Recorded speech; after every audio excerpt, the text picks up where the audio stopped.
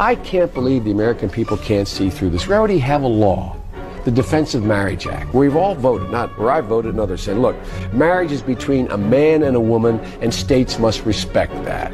As the youngest member of the Senate, the one, therefore, who may expect the longest career there, I wonder if you'd say to us, since it's clear that you're not corrupt and you got elected, why should people think that the system produces corrupt results when there you are?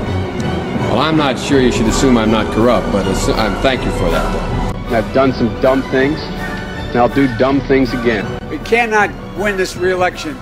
Excuse me, we can only re-elect Donald Trump